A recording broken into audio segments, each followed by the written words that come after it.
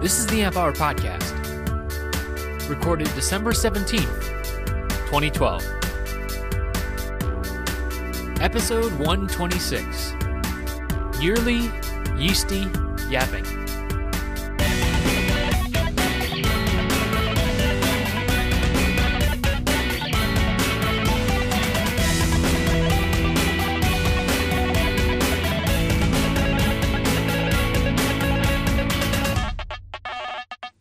Welcome to the Amp Hour. I'm Dave Jones from the EEV blog. And I'm Chris Gamble of Chip Report TV and Chris Gamble's Analog Life. What's up, Chris? Happy holidays, Dave. Yeah, you too. It just magically appeared, didn't it? What is it today? The 18th. Well, it's the 18th here. I guess it's still the 17th there, but yeah. Yeah. Oh, wow. Yeah, I was furiously on Amazon.com purchasing all of my my holiday gifts last night. I think I got it all done in about an hour. It was awesome. and you tweeted something that I saw yesterday. Was it about dead trees? None of this electronic book stuff. Yeah. I've been buying books like crazy. I mean, it's Booksmith for me. It's just crazy. I bought probably 12 dead tree books. So I don't know all these predictions about the book is dead, but my Amazon account has not gotten the news yet, so right. all you potential authors out there, you're fine. What I love and the wife loves is abebooks.com, which is a second-hand book service if you haven't used it. Yeah, like there's other ones out there, but it basically searches like all of these bookstores, all these tiny bookstores that used to be around before the internet, right? Mm-hmm. They're actually still around. But now every one of them, to stay alive, has now put their every book in their store online, and you can search for it. So if you want to find some old book somewhere, this will search tens of thousands of bookstores all across the planet, and they will ship you that book, and it's usually pretty cheap, Nice. So I've bought, Any electronics finds in there? Any good reference text? You can get those ones, yeah. They're out there. So I generally there's some wonky ones, right? I mean, there's sometimes you just can't find it. Like you'll go on Amazon or something, and you'll see 2 used buyers that are like $400 a piece. You're like, okay, yeah, sure. Yeah, no, it's a similar thing exists on here, but you can sort by price. Then you can sort by price, or you can sort by book condition and all that sort of stuff. Where you sort by cheapest postage, and so I've ordered this obscure book from some little bookstore in some basement in New York or something like that, and they ship it to me for like $4, and like media mail, right? Where it takes 16 weeks, and you're like, whatever. Yeah, exactly. But that's awesome. Exactly. Who cares? But it's great. Mm-hmm. And I do like that. I don't think I've failed once to find something that I was after on there. It's great. I love it. It makes you wonder if we've seen this with our own industry, right, where everybody shifted, digital, everything's digital, and now we're getting back to hardware and makers and everything like that, and you wonder if eventually there's going to be like a revival of book binding and that old smell and collectors, and I think someone mentioned on Twitter like it'll become like the retro LP, like buy an album kind of thing, but that'll be books. It's just like, that's fine with me. I don't care, Well, speaking of LPs, don't some of the recording studios actually still release songs on LP? It's a specific version, right? It died there for like 10, 15 years, right? But then they discovered, shit, people actually pay $200 for the LP.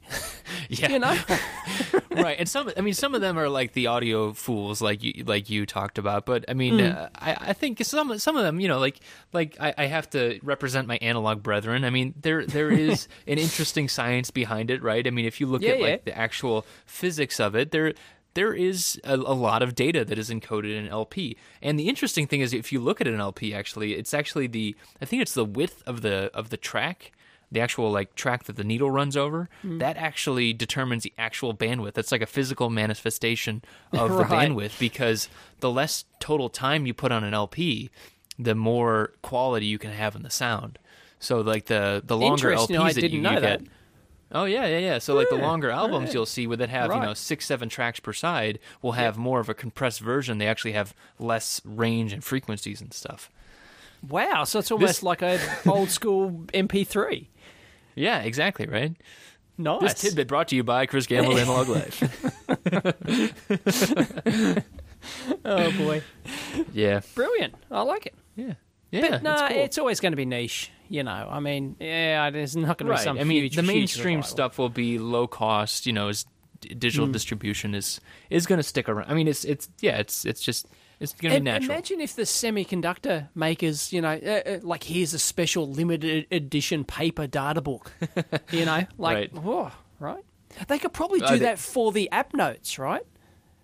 You mean like a nice bound version? Yeah, You know, a like nice bound version of the app notes, and a nice leather cover, and I'm guessing, you know, I've got paper versions of the old LT app notes, like the Jim Williams ones, and you're gonna have to pry those out of my cold dead fingers. I mean, like you're not gonna get those away from me. Style, right? Exactly. Yeah. You know, like I mean, like honestly though, there is something to be said for having paper on your bench. It's nice. I mean, like you know, I've done research on, you know, e-readers and, you know, having them at your bench, and people talk about having iPads for data sheets and everything like that. And it's still, you know, even with the searchability, that's nice, but I don't want it. I want to flip, you know, like maybe this is my age starting to show, but right. There's something to be said for it. In the lab. I've got a printer right next to me, and my bench is like 3 meters, like 2.5 meters behind me. Right, and no, I will print something out to take it over to the bench so that, you know, like a page out of the data sheet. I won't print the whole thing, of course, but if I just want one page, and it's just so convenient and there. Yeah, I could probably have a tablet on my bench and, you know, call up the data. It's just not the same. Like, you can't write on it. You can't, you know. Right, exactly. Exactly. Yeah, and you know, or maybe I like shove as it stuff under gets the camera, cheaper, right? Right. That's also true. Maybe as like e-readers get cheaper though. Maybe you'll get people doing like multi screen like you like doing with actual LCDs. Right. You know, you know, like 3 or 4 e-readers all lined up. At that point, maybe it makes sense. But until then, I mean, I don't know. Yeah, it's tough because like part of me wants like the, you know, like the Hitchhiker's Guide, you know, where like you open it up and, you know, everybody wants that, right? It's just like the perfect source of information.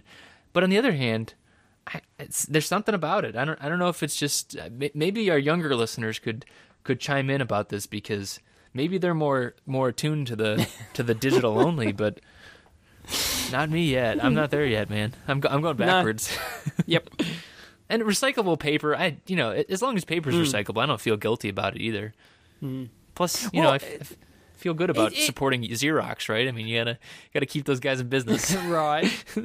So retro. The tablet on the bench, though, is an interesting concept, because, like, when I'm doing a teardown and stuff, like, I'm searching part numbers, right? I go, I have no idea what that part number is off the top of my head, and I'll search it, but I don't have a tablet here, right? I've got a notebook, but the notebook's inconvenient. It's sitting on the bench. It's all tied into the external monitor, and, you know, you can't you know. So, you know, my mic, right, you know, I wear the lapel mic, but it's got like a 5-meter cord on it, right? So I can like extend it out, walk back in here to the desktop, and sort of, you know, peer at it and go, there's that, right? But then by the time on your tippy I've toes, leaning over, right? Yeah, exactly.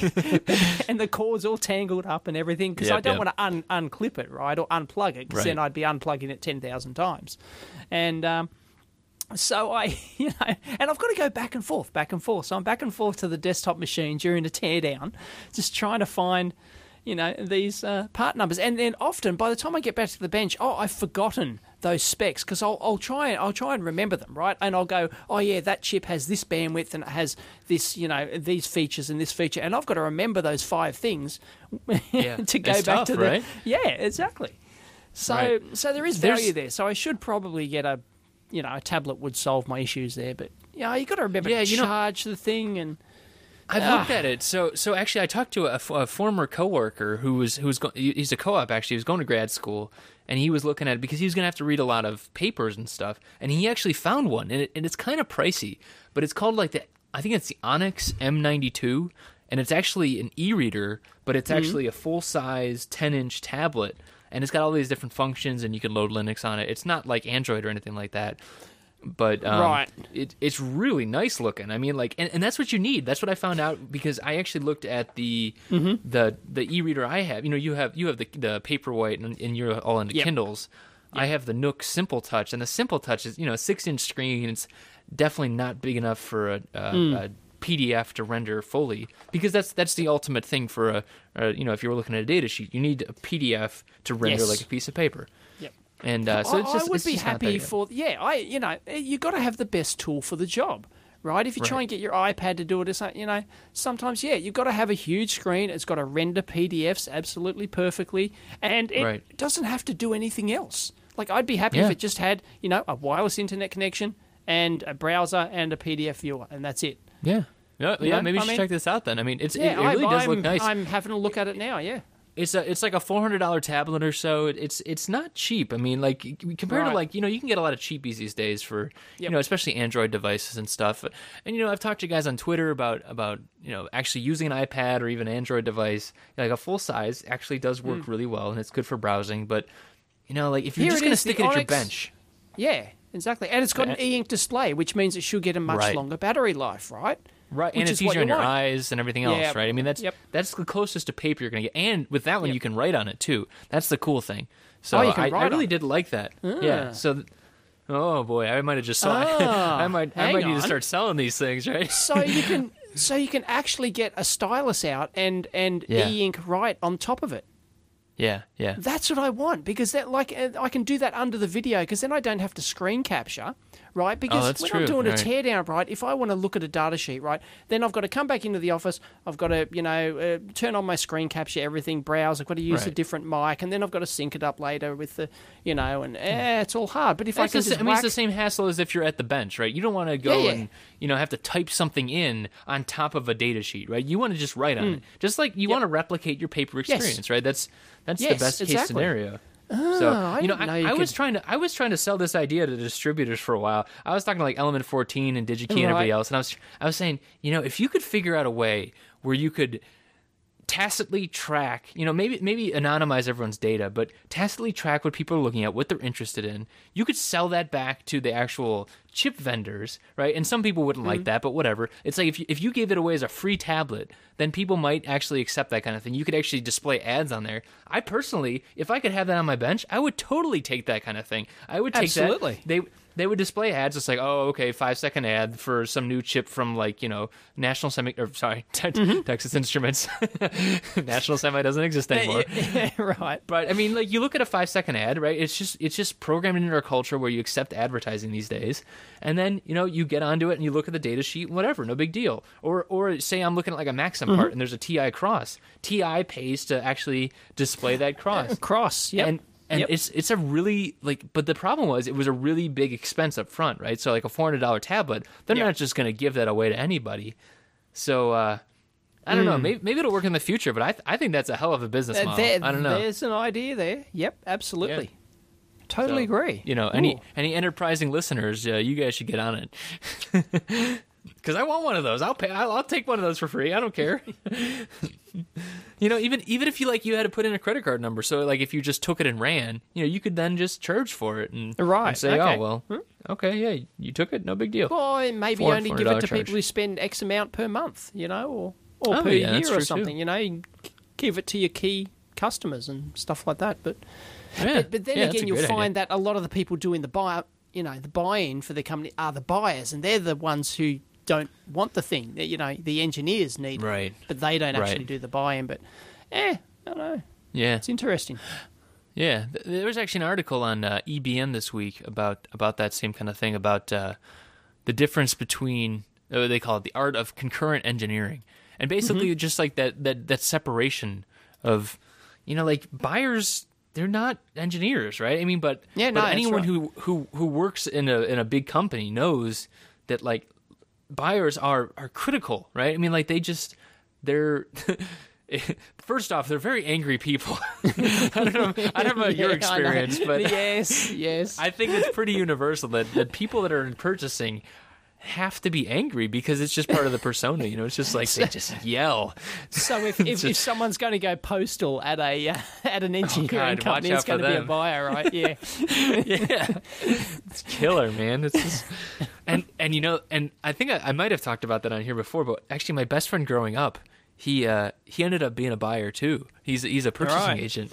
And so I'm going home for the holidays, and me and him just getting these huge arguments about, the engineers are wrong, the purchasing were assholes, it's just like this great mesh of just argument. Oh yes, it's a lot of fun. It's gold. But it's important when you are designing stuff in, just to think about, if this thing makes it to maybe even 10,000 or 100,000 or 1,000,000 units. That's a really huge deal, right? I mean, like just the logistics of all that stuff. It's this article is talking about how distributors like DigiKey and Element 14 and all those other guys, they're not. I mean, they have the back end capabilities of doing it, but they don't do it for everybody, right? So DigiKey actually will do super high volume stuff, but it's like a whole other division, and that I never knew about, and you actually have to like set up accounts and all this other crap, and basically. It's just like it's effectively a whole other business, and they can do it, but it's like you look at the site, the 1,000-piece price on DigiKey, and it's way different than the 100,000 piece price. Of course, just, I feel like there's an art only form the big between going from the 1,000-piece price to figuring out what yours is. You get like the company discount, and then you get the volume discount, of handshake deals and things done behind doors that right, that you just don't know about. Speaking of the chip companies, everything's going end of life these days. Seems to be all the rage. Well, it could be. That's the real thing. So it could this be. is it could be. Well, look, TI have discontinued the Stellaris ARM Cortex-M chips. They've just, secretly just discontinued them in the background. Oh, by the way, these are end of life, and it just magically popped up as a flag on their website. Yeah, they discontinued their ARM Cortex-M series. So tough titties if you just designed that in. Oh man, I thought you were talking about the other article we posted. No. This is crazy. I saw your one, and then I added this one in. Yeah, TI, somebody just somebody found it because there was a little flag in there. It's the end of the year, buddy. Hold on to your hats. Here it comes. And of course, TI bought the Stellaris stuff from Luminary Micro when they bought Luminary Micro, right? Because they wanted to get into ARM, and Luminary Micro were this little obscure outfit that did all these ARM, these high-end ARM Cortex and other processors. So they how bought long ago Luminary. Was that now? Oh, that was a couple of years, probably 2 years. 3 or 4 years? 3, I guess it happened when we were still doing the show, so it must have been less than 3. Right, yeah. Anyway, it happened a couple of years ago, so now they've just discontinued them. Thank you very much, the whole Cortex-M series. Well, and we talked about there that is some last new week version of the Cortex-M or something, so they've totally... there's M4 now, and M0 Plus is the big one, right? Yeah. And there's just so many bloody variations of these ARM processors. Like, where does it stop? Like, how many of these vendors, not just TI, but how many of the million vendors that manufacture ARM cores, how many of these families are going to go end of life in the next 5 or 10 years? Right? And here's the real question is, who do we blame? I mean, that's what it ultimately comes down to is where does the buck stop? Does the buck stop with TI? Does it stop with ARM? Do they not support it anymore? Does it stop? Well, I don't even know what's above that. No, you can't blame ARM. They're still going to support it, I'm sure, because it's just a core, right? They just sell a core doesn't go out of date, right? I mean, I guess it's just bits in a file, core right? It's just a high definition logic file that you buy. It's just an NDA and about $500,000 or so, right? Yeah, that's 500.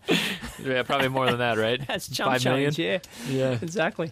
Wow, keep talking. That's crazy. Yeah, I know. They've just discontinued it. Well, it's the vendors, it's right? not recommended for new designs, but that's basically the death knell, right? That's like, okay, you get 2 or 3 or maybe 5 years, but you better watch your back, buddy. That's like the hangman is calling your name, right? So how do you pick one?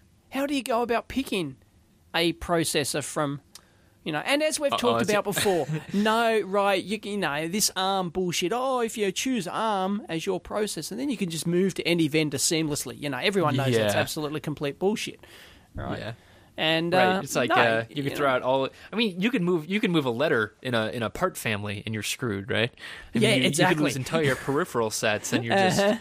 Yep. Oh God. Yep. Oh, you wanted that to work still? No. Yeah. So it's tough. I know it's a tough choice, and a lot of people are going to get caught out with this because how many ARM variants are there? Like, I don't know. There's dozens or something, right? Well, let's see. In the market right now, like you hear about a lot of them, but I think A8 is kind of waning. A9 is pretty huge right now. You got the M16s, or not M, sorry, A16s, and up through A56 for like the server stuff. I mean, there's a shitload, and then there's the low stuff, like the Cortex stuff, like the M3, M4, M0 Plus, and that's all you really see. That's all I've really seen, at least. I mean, maybe there's others, but it's all about the core stuff. Well, there's Cortex R, there's Cortex A, there's really, yeah. Is it Cortex A? I thought it was just A. I can't keep up with it because honestly, I think it's Cortex A. I avoid it. I mean, that's what it is. I mean, like. Because it's I think one of the problems is it's a space race, right? I mean, it's we have the newest hot model, right? Yep, exactly. Here's all the new features. You go from 80 DMIPS to 90 DMIPS. Oh, cool, whatever that means. And I mean, like that's what it is, right? And then the vendors throw in their their process efficiencies and their peripherals and everything else and all that sort of jazz. Yep. Yep. Right, and it's becoming formulaic, but so is the obsolescence, and I don't know. I think what you're going to see is that you're going to get people chasing like automotive market, right? Automotive is often touted as high lifetime because the car companies mandate it, and so you'll see people chasing that, and you'll pay more for it, but. What's the cost of a rework, right? I mean, like I would rather pay more for it and use it deliberately, not as super bleeding edge processor if it means it's going to be available in 10 years time. I mean I mean that's a big deal for a lot of customers. I mean I think the thing is like like a lot of what we hear about is consumer stuff, right? Because the tablet space is moving so fast. Exactly. You just get cell phone space is moving so fast. And that's what's hot, right? I mean, it's interesting to talk about, and it really is. I mean, it's cool, right? I mean, like the commodity level hardware is really cool. But those companies that do so that, fast. those consumer companies who make these iPads and bloody tablets and everything else, they don't care if that chip is out of, goes out of production 3 years max. In 12 months, right? They do, they manufacture that model for 12 months, 18 months, right? And then they're bang, they're onto the next model. They don't care. They've got to retool the damn thing anyway. So. Right.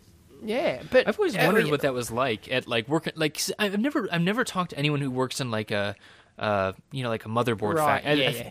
Like motherboards are very fast turn. Like I know that a lot of it is like back end work that you don't see, and then you have like 6-month lifespan for a motherboard at a manufacturer, right? You'll see it's manufactured for 6 months, and then they'll do a turn, and it's there's big revisions and stuff.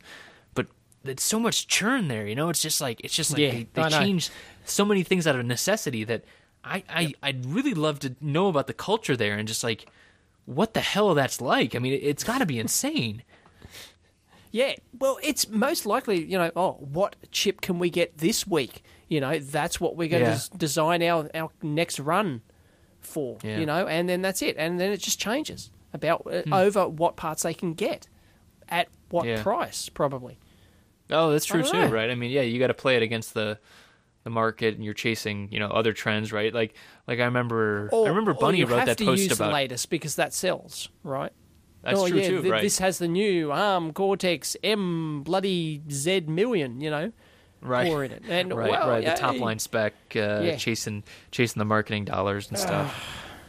Well, I remember Bunny wrote about that with the iPhone. He said he bought the schematics in order to that's right. In order to chase the high volume components because there's going to be tons of crosses.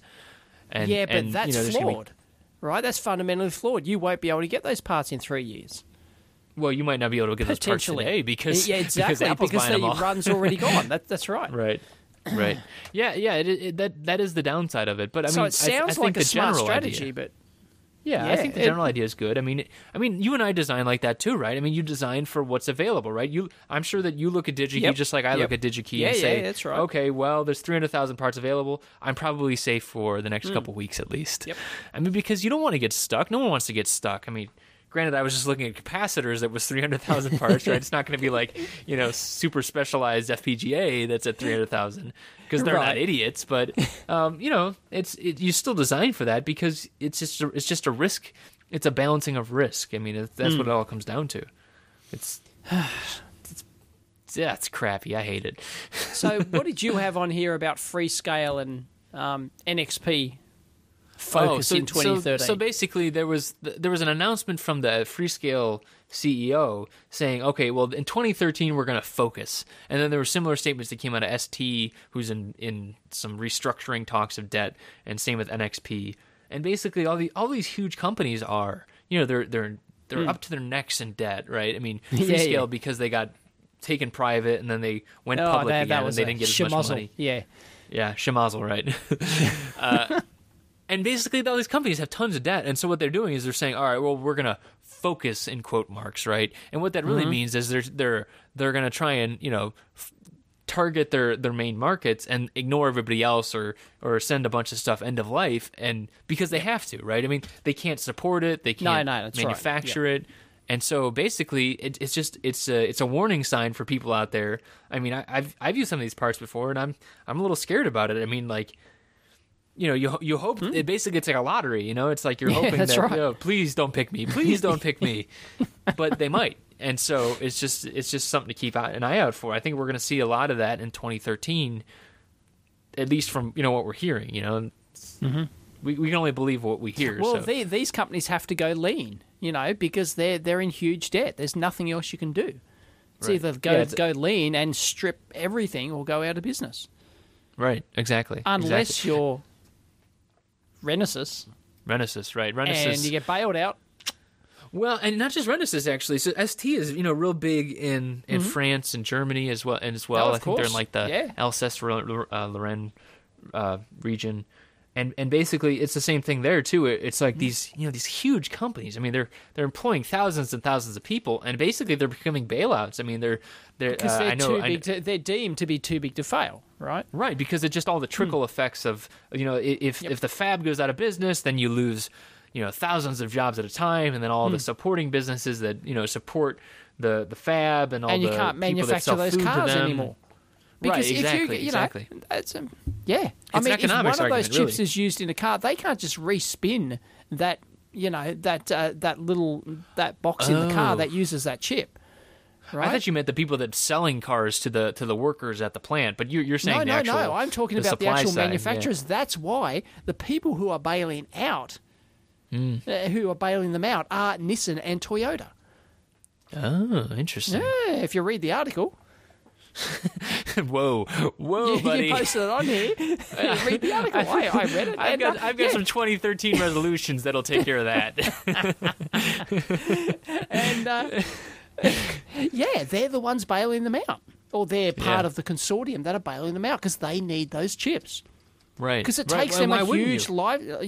Because if they can't get those chips anymore for the million black boxes that are used in cars these days, then they're screwed.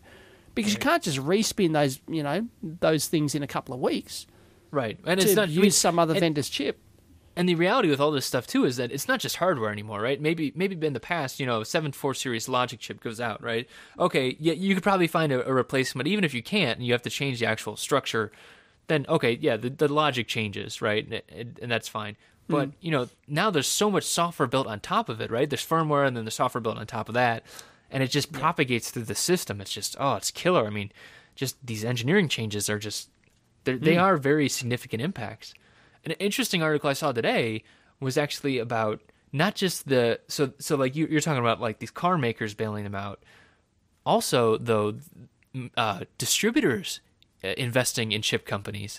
I forget which one it was, but they were saying that it was like a distributor that had bought. I think it was Future had bought into someone else. I mean, it's just like this system that's all built upon itself because it has to be, right? I mean, like there's all this conjoined interest. Yeah, of course. Selling more stuff to more people, and man, it's Ooh, that's a house of cards. It's just. I was going to say yes.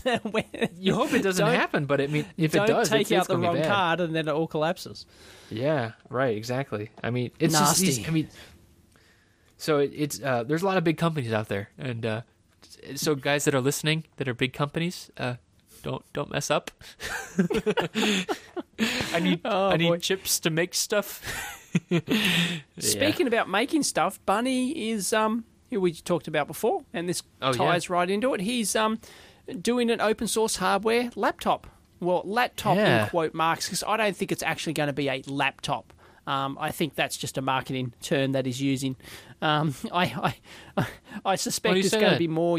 Well, because a laptop implies a sexy, fully built machine with a screen that hinges up and does everything. Although he's talking about doing that sort of stuff. But he's talking about. Yeah, he's talking about. But I think custom plastics and metals and stuff. Plastics and all that sort of stuff. But I think what might happen here is he'll find that there's more interest in just having it as a bare board, like just having it as a Raspberry Pi type embedded board, possibly. I think this would be pretty expensive. I think people would want that more than they would want the laptop and all the plastics.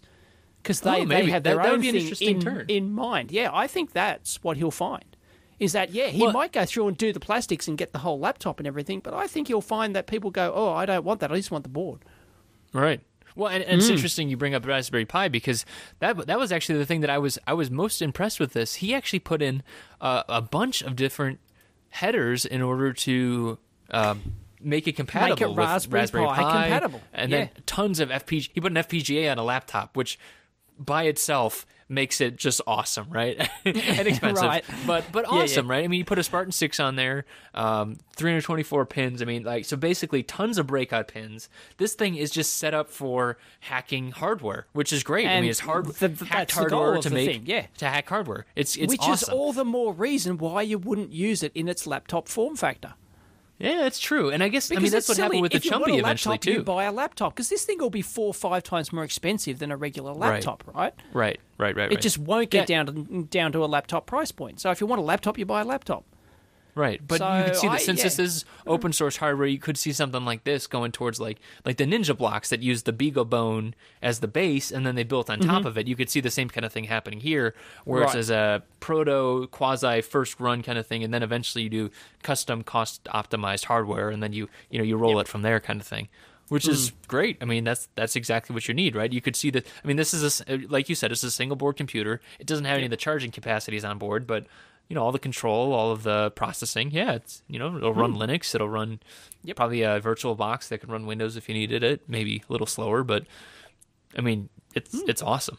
I mean, yeah, it's great. We should have this guy on the show sometime. He's really smart. Jeez, yeah. I'm sure we haven't had him on before. No. But reading this document he wrote up, it was really interesting reading some of the design decisions he had. Has he put all that? I haven't read that. Oh well, I mean, he was just talking about like one of the big things was making sure it was open from a software perspective, right? So he understood that the Wi-Fi stack and the what was the other thing? I think the GPU and those, the USB those are stacks, black those box can get kind of things, right? Right. Yep. So, but then he said you don't need this to boot. So, okay, that you can do it without it. So it is technically still open. That's why he didn't include Wi-Fi on there, right? Right, exactly. Yeah. What else was there? I mean, there was just interesting. Like I really like the analog. I was surprised. The analog output for gauge stuff, right? So just from a UI perspective of being able to integrate a little analog gauge for battery power or time remaining left or anything like that. I mean, those are just nice little flares that you can use on stuff. What was the other one though? There was one other one, big one. I can't remember what it was. There was one other trade-off that I really liked, but it was interesting from a. Like what he chose as a processor too. He chose a IMX6, which Bunny's used a lot of Freescale stuff. I know he used it on the Chumby and stuff, but it is quad core still, so it's it's great. I mean, I really think this is going to be a really cool project, and I think what he's going to find, and maybe some of our audience is interested in this kind of thing, is people are going to jump in and say, yeah, not only do I want to buy a board off you, because he talks about starting a Kickstarter with it, they're going to actually help develop the low level drivers and stuff like that's really going to be necessary to get it all working together. And when you build that community kind of thing, I mean, that's what makes for a great project. I mean, that's gonna make for, maybe Gen 1 isn't usable as just a laptop, but maybe Gen 2 is, and maybe then cost reduce happens, right? I mean, that's the kind of thing that really makes for good products. I think it's going to be a winner. Yeah, definitely. Yeah, but in markets he probably has not realized.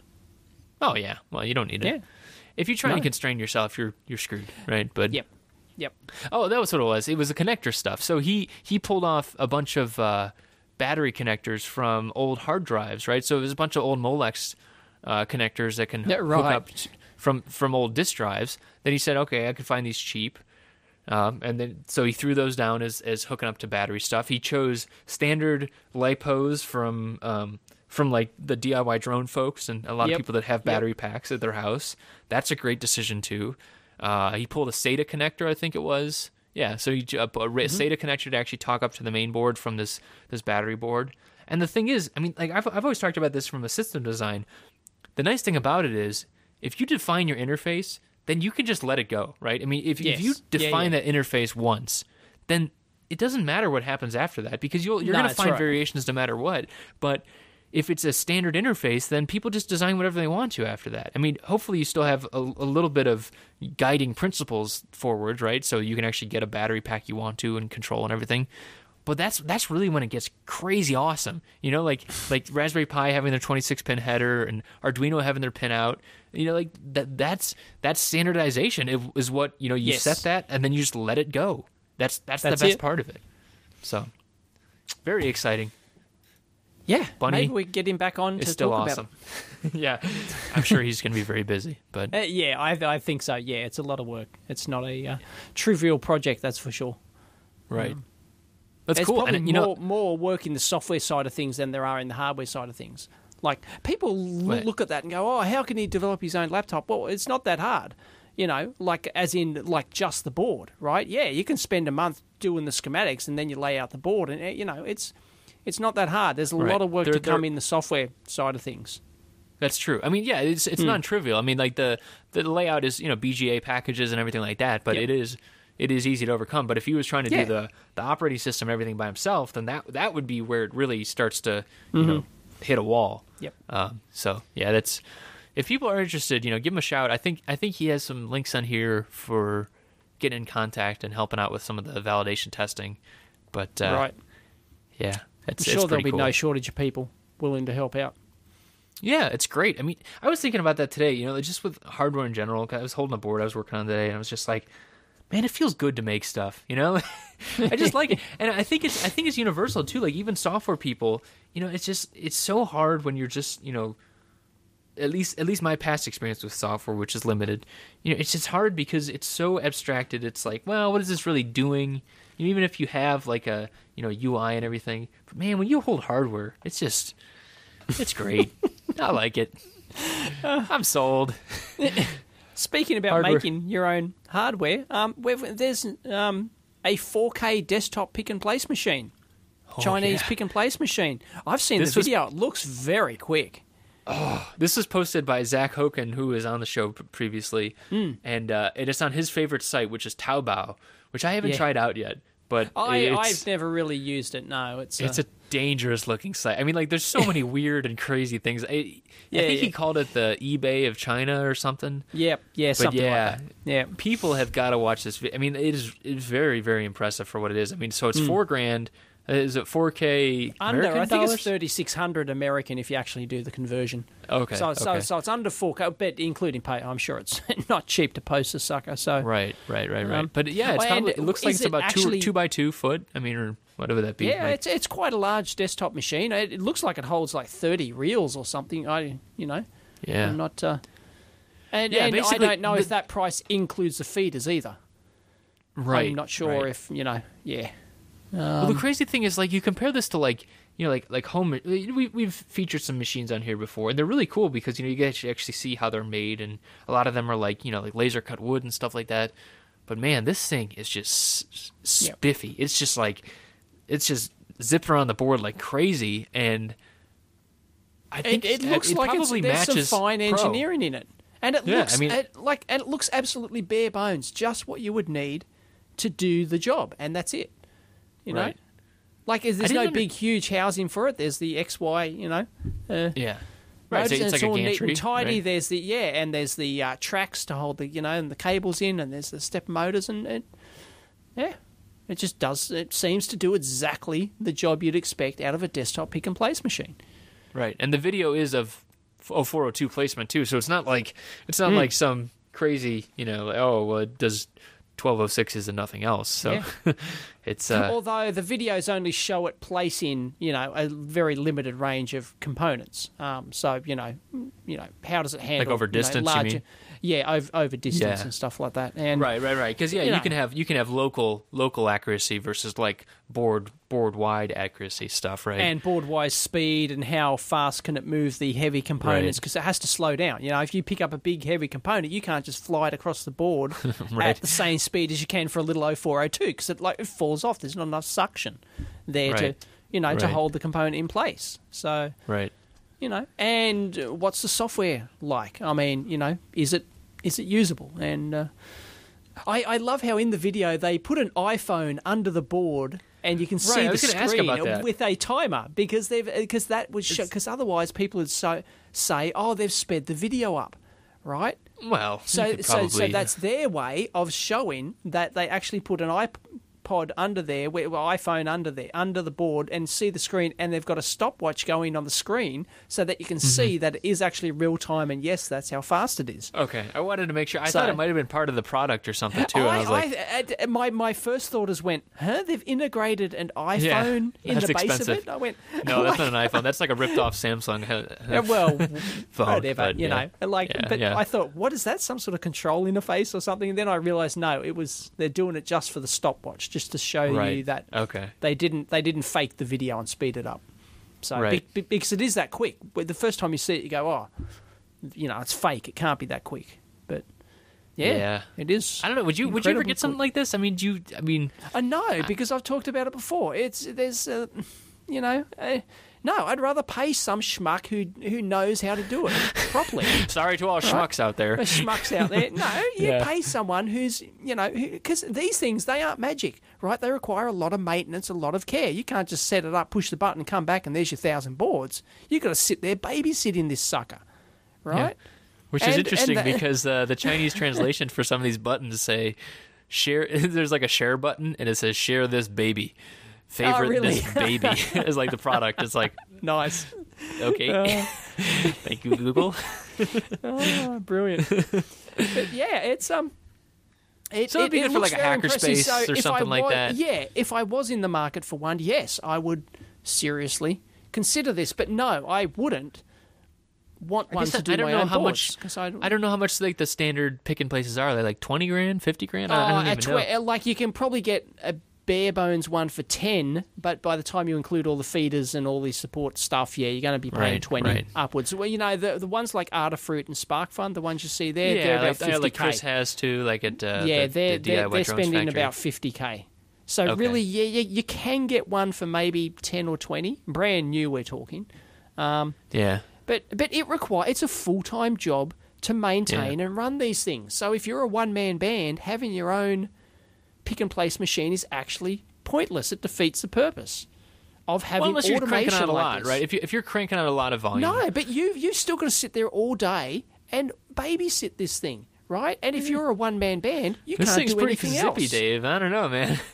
No, trust me. Yeah, I can stay on Twitter all day and just like watch this thing here clicking away. But they are not infallible. They fail. Even the professional ones. If you've seen my video, right, I talk about on my video of watching my boards, there's somebody who sits there and they every 5 minutes they've got to fix something, they've got to change something, they've got to tweak something, they've got to it's process control, right? I mean that's the basis of it. So no, sorry, if you're a one-man band and think this thing's going to pick and place machine's going to help you, I think you're in for a rude shock of how much time and effort's required to maintain them. So I've been looking at the CNC machine thing, right? And it's kind of the same thing of like this is like the low end, low volume kind of stuff. But to really get anything sizable, right, you need to go 10, 20, 50 grand because it's just it starts to become the material cost of it, right? I mean, like a like you can get used stuff like old Bridgeports, but to get all the stepper motors and like the controllers and stuff, it's just a lot of money, and like you said, I mean, there is a lot of maintenance there, so I'm probably got myself lined up for a hell of a new year. Have fun. But no, I mean, these things are getting cheaper. I mean, it does look like it can do the business. I mean, I will reserve judgment because it might be as a completely unreliable POS, right? Yeah, one run is different than 20 runs. Is different than 1,000 runs. Exactly. Right. So repeatability is important. And how good is the software, and right, all that sort of stuff. Yeah, I keep finding that with all this stuff, it's interesting how much mechanical stuff. Like once you get into the manufacturing side of electronics, it's amazing how much you're like, oh, this isn't electronics anymore. This is mechanical it's manufacturing. Stuff, right? Yeah, this is mechanical. It's manufacturing. It's a totally different ball game. That's why weird. You're a mug if you try and do it yourself. Well, I agree with that, but I'm just saying, like, you'd think someone would have told you in school. It's like, okay, well, if you're gonna make stuff, just you might want to take some mechanical classes or brush up on your statics or whatever else, like programming. It's just like it feels like electronics isn't just electronics anymore. And maybe it's just because of what I look at. It never has been. That's also possible as well. Unless you're talking like we talked with our guests that's true, last like Ian week said, about right? just making a bare board, right? If it's just a bare, it's just pass load on the bare board, and then that's so easy, right? Because you've got no enclosures, you've got, like a test-in might be easy or whatever, but no, if you get into any moderately complex product, the manufacturing of it is a whole different world of mechanical and optimization and manufacturing processes. Right. Well, there's engineering, the electronics manufacturing itself engineers doesn't matter. for a reason. Yeah, right. Exactly. The electronics itself is 5% of it. It's like a trivial part of your product, which is crazy. We should change that. That's just the way it is. Someone should fix that. Get on that, people. Right. I'm sorry, but products have to have a physical manifestation. Who would have thought? Yeah. I know, hardware is hard, right? Yeah, that's right. That's why, Bunny's laptop, in quote marks, people have different requirements and different needs for that sort of thing. So that's why I don't think few people are going to buy it as a laptop. I don't see that's where its success is going to be. Its success will be as a bare board, which then gets integrated into all different types of form factors. Yeah, that'll be interesting. Speaking of the troubles of manufacturing, actually, someone posted on the subreddit about the Kick. It was a Kickstarter project. No, not again. It was... What? Have we talked about this? Oh, I don't know. This is every week we talk. This Kickstarter week's project. Kickstarter. Yeah. Well, it's interesting because they talked about the Kick, and so it's like a lighting. It's like an LED. Wow, another Kickstarter LED lighting project. It's like Wi-Fi controlled. They're a dime a dozen. Yeah. It's interesting, I think, but so they were talking about the person who posted it said, "Oh, they're bringing it. They're bringing manufacturing back." And I thought it was interesting because the person who interestingly told them to follow the MBA playbook was me. Oh, right. Oh, so you're involved in this project? I'm not involved in it, but they emailed me about it, and I said, why don't you talk to some people? And I pointed them towards some former guests who were very helpful for us, and now they're actually bringing it back from China. I thought it was interesting. Right. Okay, so they're bringing it back from China under your advice. Right. The irony of me, right. lamenting the NBA playbook. But hey, I said it before all this GE crap started happening. So right. It's just boy, silly. So what's the takeaway from this? They're bringing it.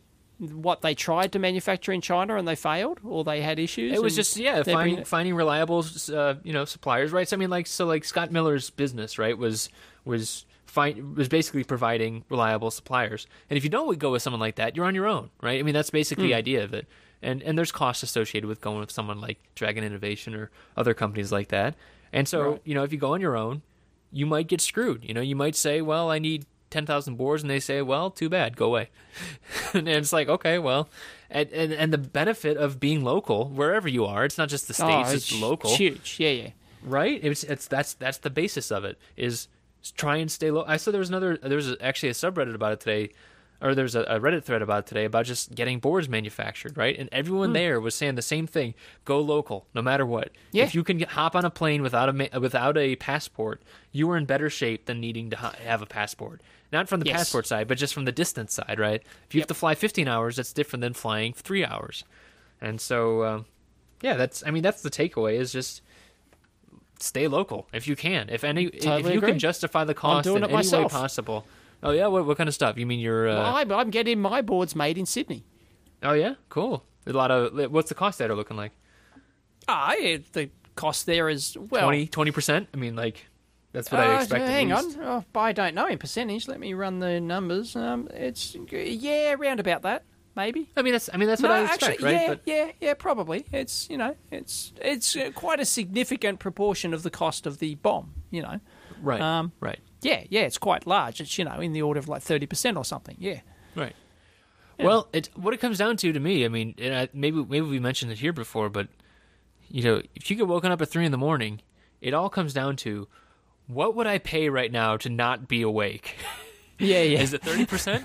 Is it 100%? Exactly. I think it's at least 30%. Like that's what I get to. Yeah, I mean, I could get my product manufactured in China, right? And I could probably halve my total cost of the product, including the components and the manufacture. And the bareboard, like I get my bareboard manufactured by Circuit Labs in New Zealand as well, and I pay a very substantial cost extra for that instead of getting the bareboard made in China.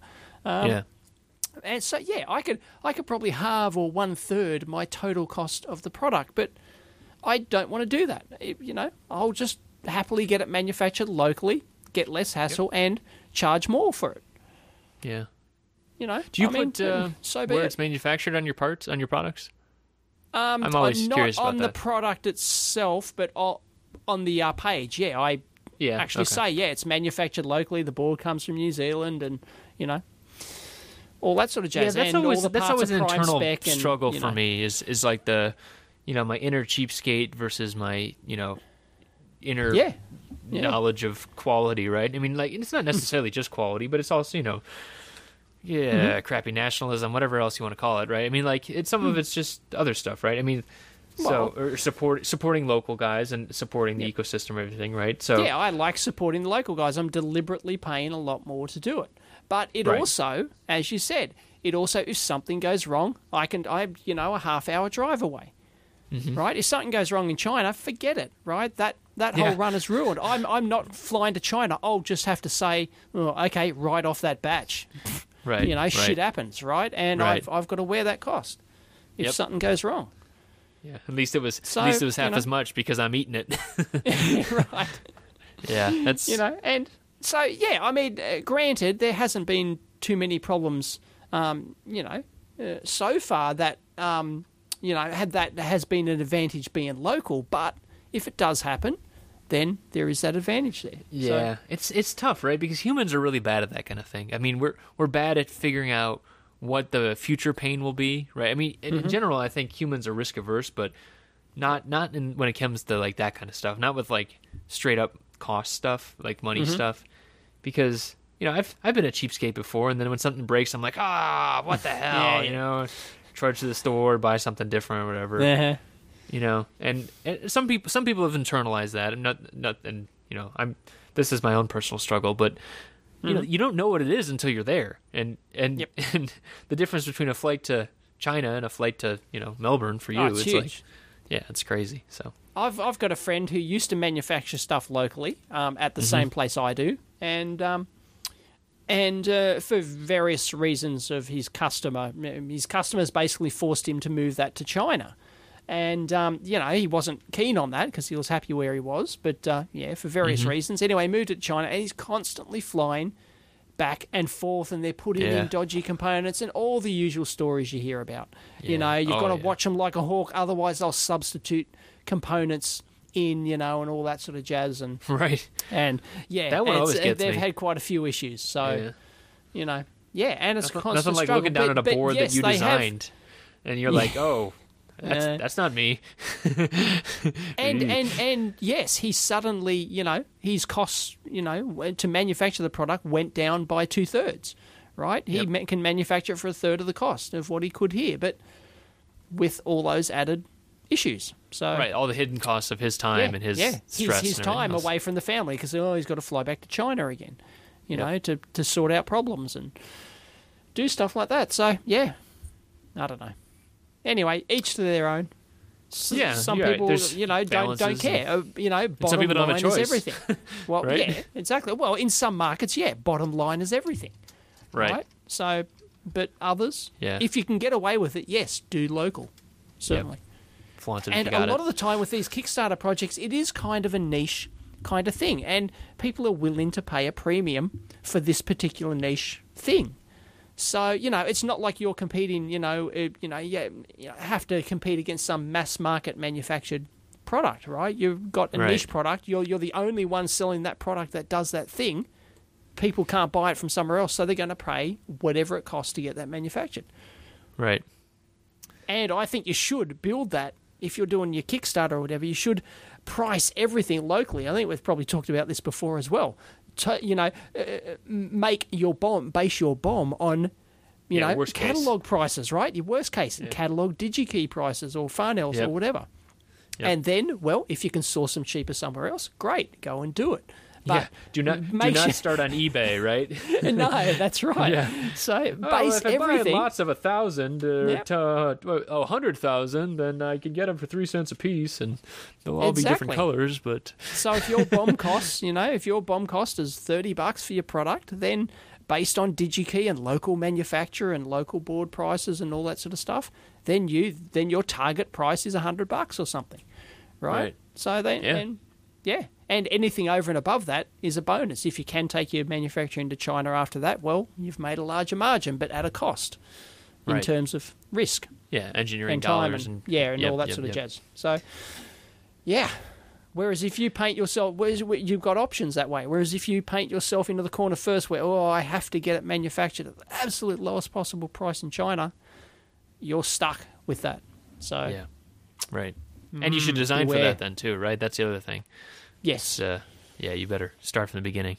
Oh boy. And you never learn this stuff in school, right? I mean, it's just something that it's if students are listening, this is just not something that you can learn in school. Maybe you won't even learn it for the first couple of years on the job. It's just because until you're manufacturing in the thick of it, it's just or until you get bit by it, right? You're forced to do it. And then you get bit by it. You usually have to get bit by it because you can hear idiots like us dull out all this advice, right? And I'm sure I'm still going to get bit by it. I can listen to myself again in probably 2 or 3 years and be like, why didn't I listen to myself? Exactly. Happens to me all the time. I never take my own advice. Right. It's pretty easy to do. But speaking of school, did you see this story about Florida? There's universities in Florida. I don't keep up with U.S. U.S. stuff. Southern state news, sorry. Right. Yeah, you're probably in good shape not doing that. But they're doing they're offering cheaper tuition to engineers. I think we might have talked about this as a potential at some point, but they're actually going forward with this because they need more. So they need more engineers in general, right? So basically, they're.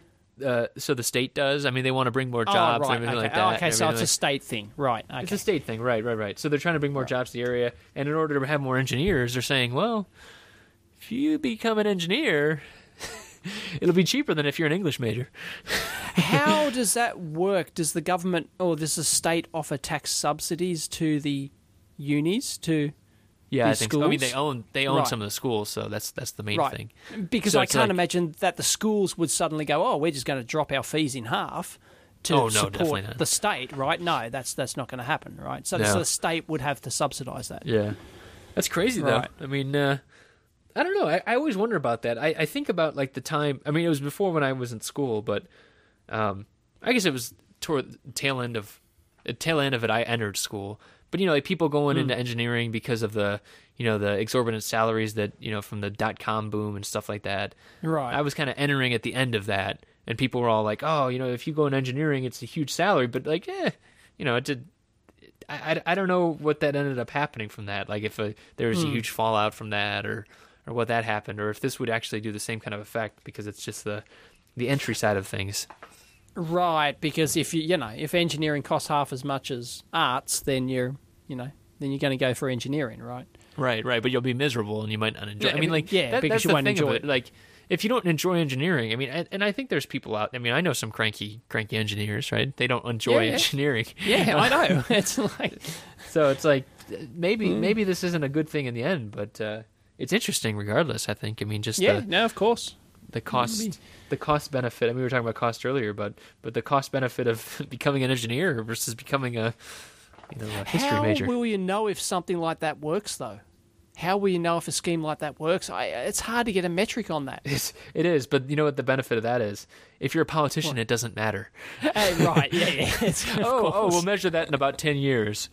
I might be retired by then. So. Way out of my term. I'm on my lifetime pension. Thank you very much. Exactly. I'll be on a beach. Fat pension. Thank you. Yep. Yeah.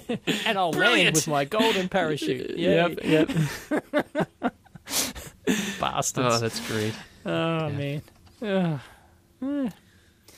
Our amp hour's practically up. What else we have we a got? couple announcements before the end of the show. But one thing. So the we talked about it I think last year, and a couple people ended up going from the show. But there's an analog aficionados party out in Silicon Valley. Yep. If people are willing to go out there, I know a couple of people were out there or flew out there. Paul Rako. When is it? That is coming up November. It's Wednesday. Hello, it's December. Yeah. It's December 18th. Did I miss that? No, that's the old one then. 2013. Oh, it's posted. Oh, sorry, February 16th. I'm sorry. Right. It's posted on the 19th of November. So the party is on February 16th in Silicon Valley. So we'll link it in and stuff. But that freaked me out. But we had some people go last year, and honestly, if you can go and you're interested in analog, there are some crazy awesome people that go out to that thing. I mean, so check out the guest list and do it soon because they seem to be dropping like flies. I know, right? Unfortunately, yeah. We need to get some more people on the show. I keep thinking about that. Yep. It's a sad. I mean, it's just a sad reality, right? I mean, we're kind of. I wouldn't say we're exiting the heyday of it, but it's just like all these huge names, and like the people that from, like Jim Williams and Bob Pease and all them.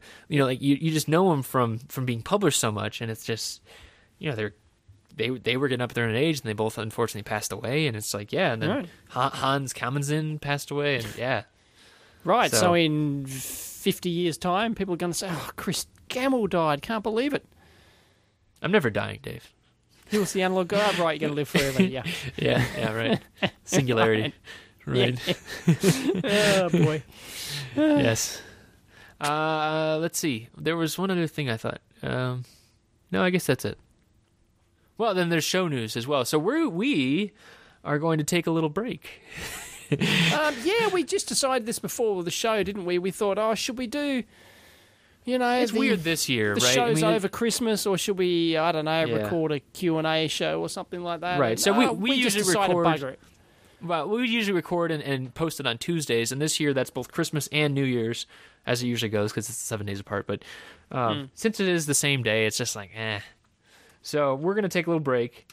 And we were thinking for the first show of the year, we could do a Q&A show, though.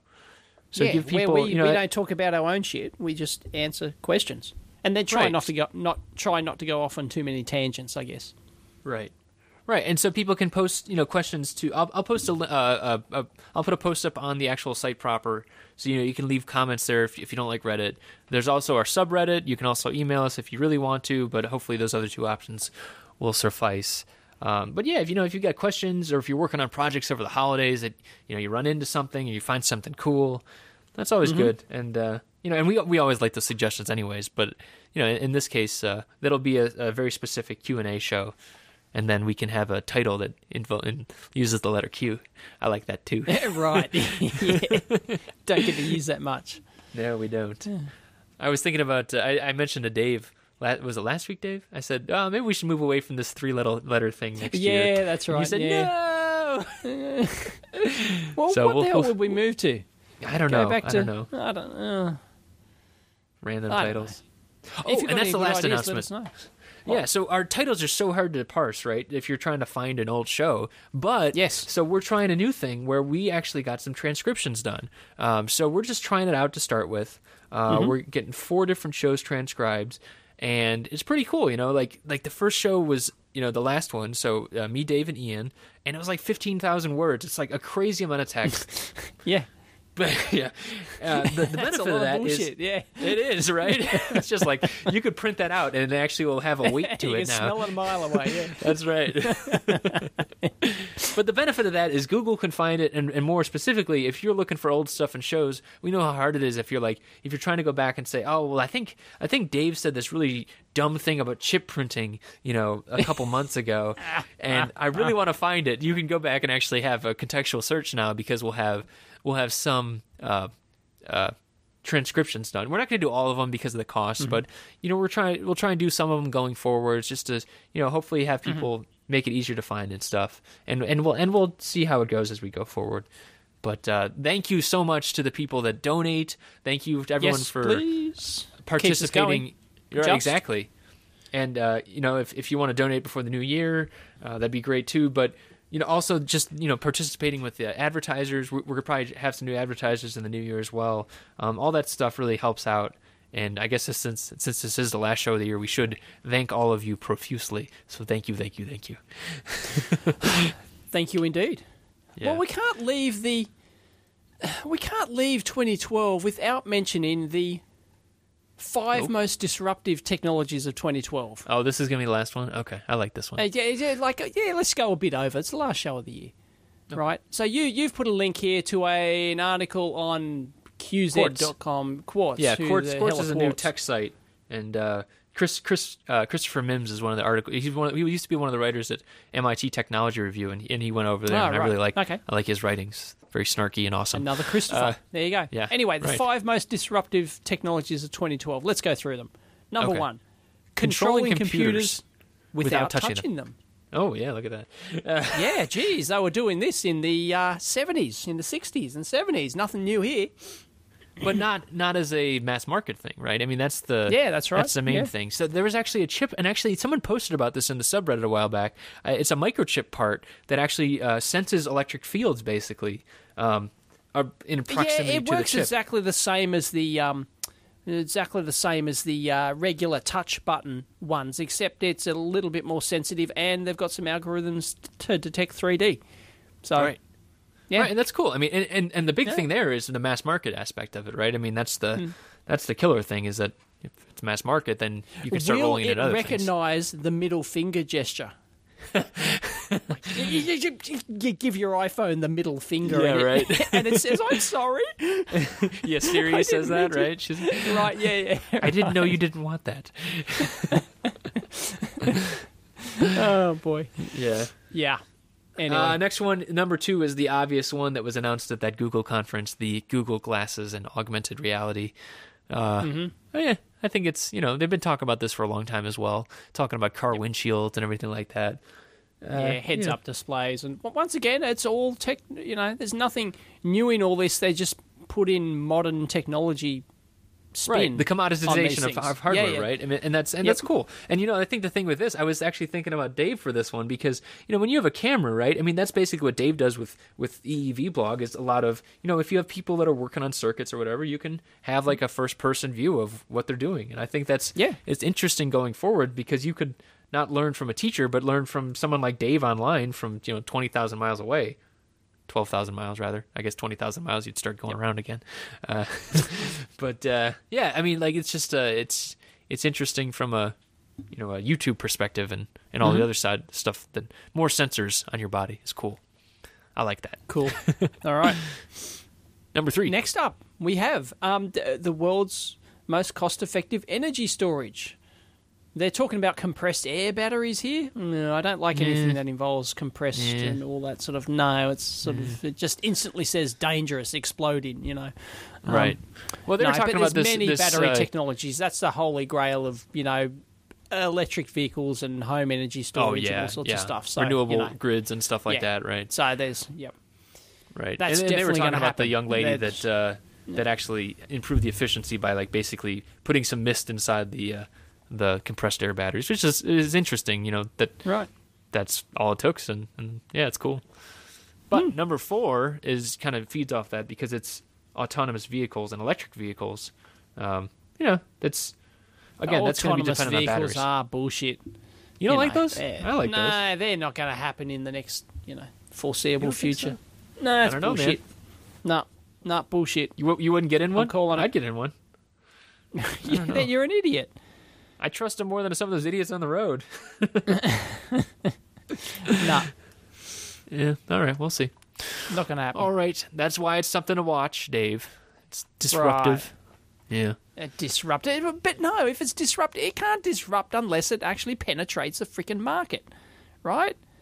Yeah, I guess. If it doesn't penetrate the market, it's not disruptive. It doesn't change the market. How many people are going to buy autonomous vehicles in the next drive your own? Well, it's autonomous electric vehicles. Electric it doesn't matter. Imagine, how about getting rid of every cabbie in the world, right? That would be disruptive. Johnny Cab, yeah. Yeah, that's right. What was it, Total Recall? Welcome to Johnny Cab. Yeah. Yeah. And, Total Recall, if you haven't seen it. Oh, God. Yeah. That's so terrible. Great. I might have to go watch that this holiday break. Come on, it's great. It's good fun. I know. Oh, it's great. Better than the remake. They just made a remake of that. I don't like the idea of a remake of a movie like that. No. It's got Big Arnie in it. Arnold. Yeah. It's terrific. Anyway, you never catch me jumping in a Johnny Cab. Anyway. Okay. And now they're talking about ultra cheap web devices. Right. Which we reckon mentioned on here before, people with the Indian tablet that's $40 and then subsidized down to $20, an Android tablet, But once again, it's kind of similar to the one laptop per child bullshit, right? But way cheaper. I'd rather have those 5 people have clean drinking water and education and medicine than this is freaking education. access to the internet. I mean, it is education. Yeah, I know, but I'd rather have them actually have the basics first rather than an internet connection. Hey, that's like 5 billion more amp hour listeners that we could potentially have. So right, okay, let's be selfish. If you are out there and are listening, even if this is in the future, I'm for it. Remember, it was Dave that didn't want it, so I hope there's a speaker on there, or else I'll feel really dumb. Right, it's tablet only, no speaker. Right, so little Johnny in his little hut or pit in Ethiopia is sitting there with his tablet listening in to the amp hour, huh? I hope so. And if you are, you're awesome. We'll give you a shout out, yeah. Yeah, right? Yeah, right in. Use Reddit. Oh boy. Oh man. But it's an interesting fact that most people like us in the Western world pay more for our internet access than most people per month than the majority of people earn in a year in those countries. Oh yeah, like it total. Is interesting. So right. Yeah, it's right. Well, that's a good segue into a human perspective there. If people find other charities to donate to before the amp hour, you should do that in 2012 first. Yeah, we are secondary, but yeah. That is a good thing to do in 2012, is to support education and everything else. All right, man. Well, that's done. Well, it's been another year. How many years we've been doing this shit? 2.5. 2.5 now. I guess we've been around since 2010, so we'll be entering our 3rd year. Thanks, guys. Have a good holiday and good New Year. Talk to you in the new year. See ya. Catch you later.